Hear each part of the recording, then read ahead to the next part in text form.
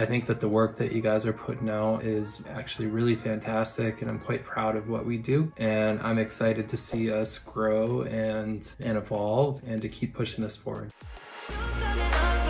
Why do clients even want us to do this in the first place? It's more than just the task at hand of hurry up and put a bunch of bells and whistles on things. We need to think about why it is that they're doing it. Ultimately, all of our clients want customers and they want to make more money and they're in this for business. But this aspect of marketing is more top of funnel. So in a buyer journey, you have someone who becomes interested about a thing. They might start Googling, they might just start paying attention in social media and spending a little bit more time just learning. That's what we would call top of funnel. And bottom of funnel would mean that these guys are ready to actually buy. Education and entertainment are really the pillars of top of funnel marketing, and that's what we're here to produce. While we're making any video, it's keeping in mind what can we do to make this more educational and more entertaining. So we don't want people to bounce off the video, we want to teach them, and we want to keep them engaged and entertained.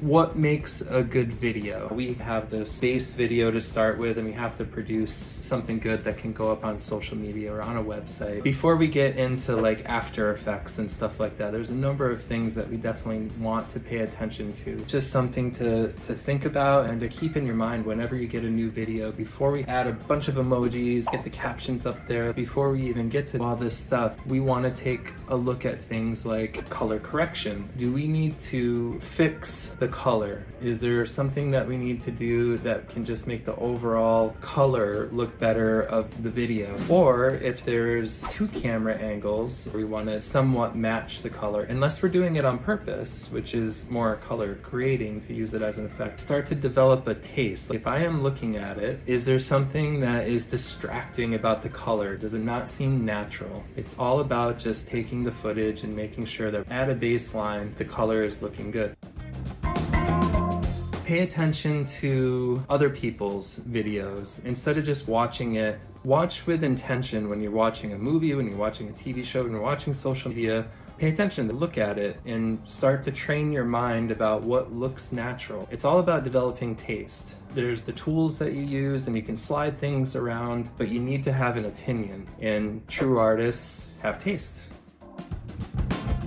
Color correction, matching multi-angle, developing taste, and cropping. These are all things that I think should be looked at before you cut a single thing. Just do that right at the beginning. Just have a little process. Do what you can to fix the color. Matching colors on the different cameras. Asking yourself, does this look good? Does this look natural? And if not, just keep tweaking it to the best of your ability. You can't fix everything, but I do think probably most things could be fixed at least a little bit.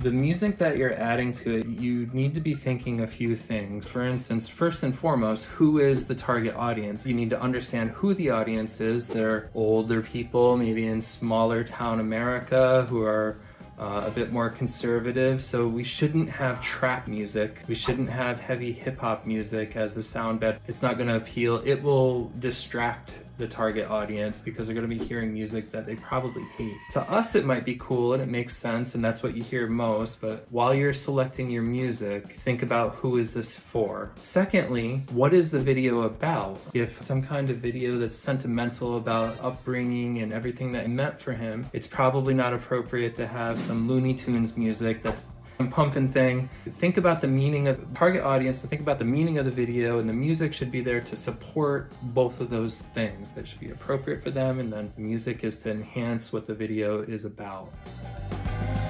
If it's speaking, if it's talking head speaking, you're not going to want vocals at all. It's just going to clash and it will distract. And that also applies to the frequency range. You're not going to want an instrumental that has trumpet solo throughout that's fighting with the vocals. What you're adding is to enhance, not to distract.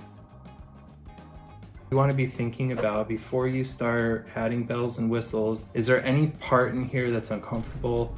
Is it too long? Is the pause too long? How is the pacing? Basically the pacing, the cuts, they need to keep you engaged and need to keep the video moving forward. So our default action of cutting out the ums and ahs and the awkward spaces and stuff like that, a lot of times that kind of takes care of it, but you still might want to consider, was Rodney rambling a little bit? Did he say 3 sentences right there that literally mean the same thing? That's boring. So keep the pacing up, keep people engaged. You want to make sure that your editing is serving the purpose of keeping people entertained and not bored. You can play with color to do it on purpose, to do it for the art of it. Now, if you go watch a lot of famous movies and Dune, they use color for an effect to support. If we're doing something sad and whatever, you might want to lean a bit more cool.